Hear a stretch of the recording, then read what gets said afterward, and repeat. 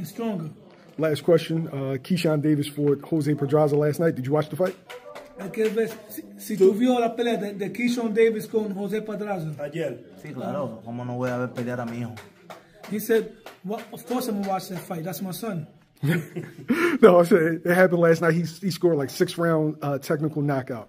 What'd you think of the performance? ¿Qué tú crees como Keyshawn se peleó? ¿Cómo se vio? ¿Cómo se ve? No, creo que en eso salió el padre, salió a mí. Creo que tiene buen talento.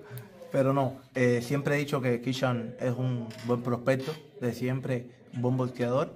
Y que me parece bien que demuestre más con los puños que con la boca.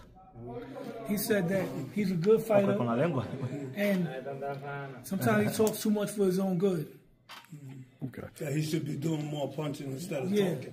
Doing more punching instead of talking? Yeah. Okay.